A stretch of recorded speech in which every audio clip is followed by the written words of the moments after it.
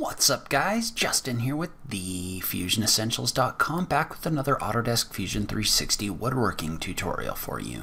So in the last video, we created some plans for our cabinet that we designed inside of Fusion 360. In today's video, I wanted to talk you through a couple different ways that you could kind of adjust the way that your cabinet looks, as well as how to create a parts list or a cut list from our model. So let's go ahead and just jump into it. All right, so in the last video, we talked about how to create some different drawings from our cabinet inside of Fusion 360. So you can see how we created like our overall view, as well as we created another sheet where we only showed like a shelf and some detail on what that's going to look like. So I thought in this video, we could talk through maybe how to create like an exploded view, possibly a view with the door open, and then also how to create a parts list from this drawing. And so if you remember, we set this up in a very specific way. And so the way that we set this up was we modeled out the different parts labeled differently, just so that we could pick these up specifically in our schedule. So let's do that first. So what we want to do is we want to go into our drawings section. I'm going to go ahead and I'm going to add a new sheet. So I'm just going to do a quick add right here. And so remember how we broke everything up inside of this cabinet. So we broke this up, and you can't see it here, but you can see it here. And we modeled out our different pieces and we labeled them based on their sizes.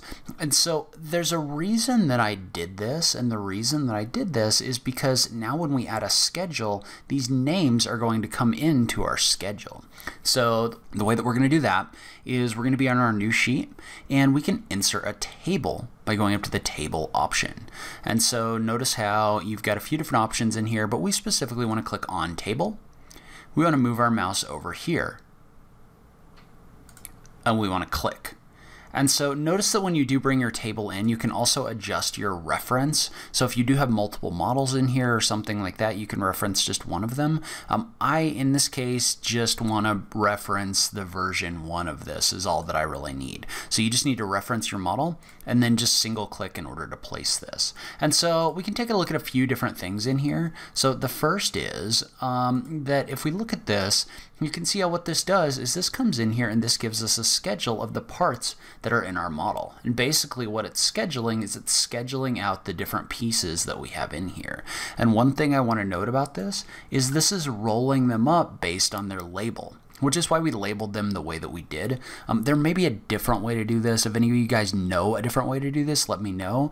But the reason that I labeled these with dimensions is that now these roll up into totals. So for example, if we look at this piece right here, you can see that there's 3 of these in here. So there's basically 3 items that have the same name in here, so it totals them up in this way. So our 1/4 inch by 29 inch long by 1.5 inch by 1.5 inch wide sheet, we have 2 of those, and so it's rolling that up in here as well. Now the one thing that's a little annoying to me is I wish that it wouldn't break this item out because it's a mirrored item. So we modeled that as a mirrored item, but because the title is different, it's not getting rolled up in here. And so you can see how this brings this in here, but because this is a mirror, it keeps the word mirror in here. I'm not 100% sure how to fix that when it rolls this up. But you can see how we still get a fairly comprehensive parts list in here.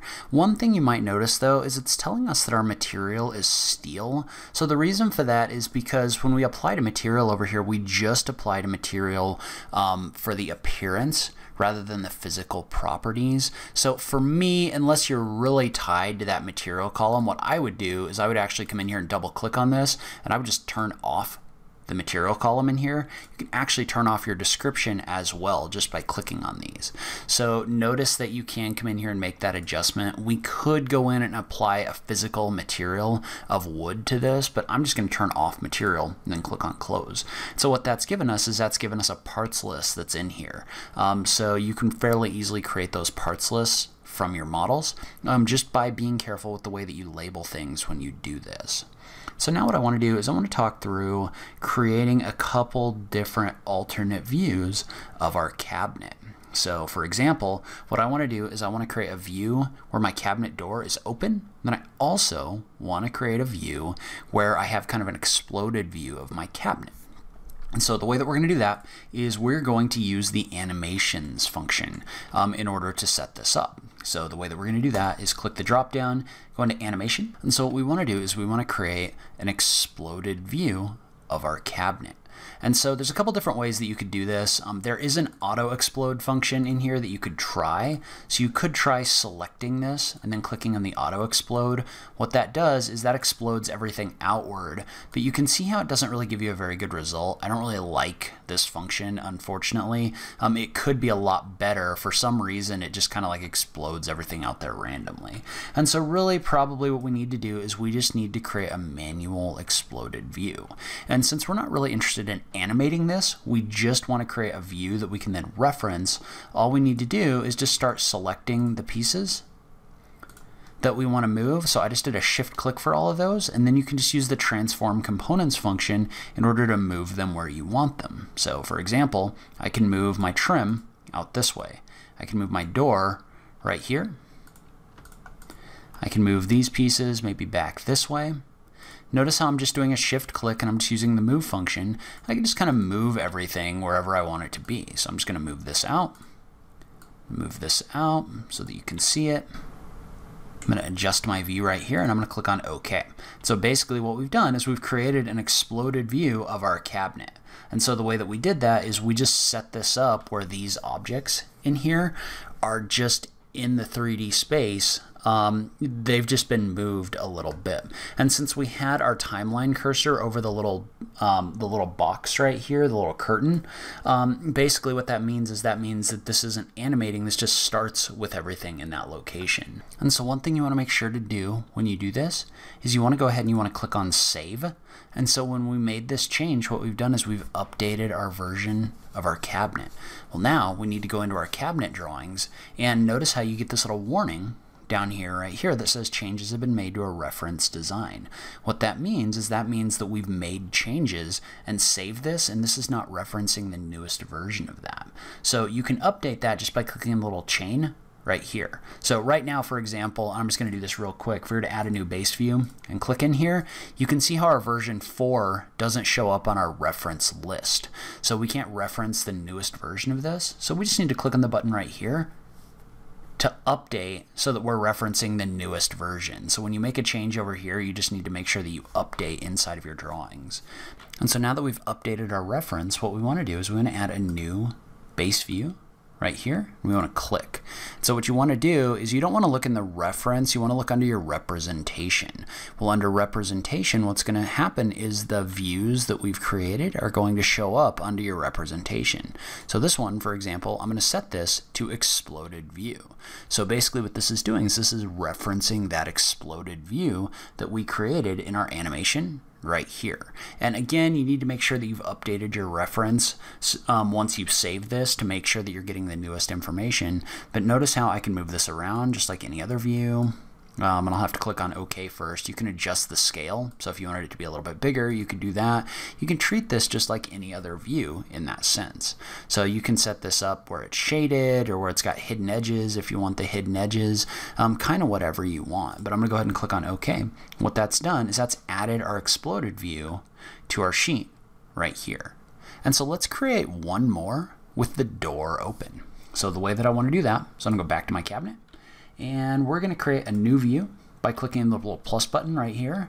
And we want to select clean. So we want to make sure that this is a completely clean, completely new version of this cabinet. So now we have a second view. And I'm going to go ahead and label this open door.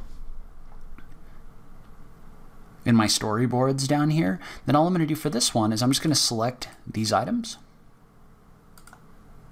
So I'm going to select everything that makes up my door. Then I'm just going to use the transform tools in order to rotate this. And so we have this selected, but the problem is if we try to rotate it right now, it's not in a very good place.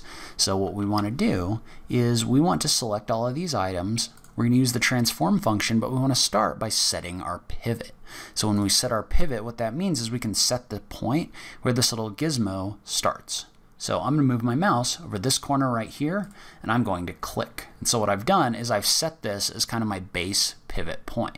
And then you can click on the button for done in order to place this. Well, now this is in place, and you can rotate your door so that your cabinet's open just like this. So you can see how I was able to rotate this And I'm going to go ahead and set my view so that I can see this. I'm going to click on OK. So when I click on OK, what I've done is I've basically created an animation, but I've created an animation where this finishes with my door open. And so this is what I want. I want my door to be open for my view. So I'm just going to go in here and I'm going to save this again. And we're going to go ahead and just click on OK in order to save our cabinet. Then we're going to go back into our drawings. And notice again, you get the same warning as you got before, where it's telling us that changes have been made to the reference design. So we just want to click on this button right here to make sure that we're referencing the proper version, or the most up-to-date version. So now I'm just going to add this as a base view on this page. I'll go ahead and click right here in order to place it. And then for this one, I want to reference the open door function. So you can see how I can adjust this so that I'm getting my open door view on this sheet. So I'm going to go ahead and set the scale to 1/10. We'll go ahead and set it to shaded and we'll click on OK. Now let's move it down just a little bit so that it's not intersecting with this table. And we might need to move the table a little bit as well. So not really a super huge deal. I'm just going to move the table right here. And so you can see how you can use this to basically create any kind of view that you want from your model. So that's where I'm going to end this video. Leave a comment below. Let me know what you thought. Is there any other kind of view you'd like to learn how to create or any kind of plan? I just love having that conversation with you guys. If you like this video, please remember to click that like button down below. If you're new around here, remember to click that subscribe button for new Fusion 360 content every week. As always, thank you so much for taking the time to watch this. I really appreciate it, and I will catch you in the next video. Thanks, guys.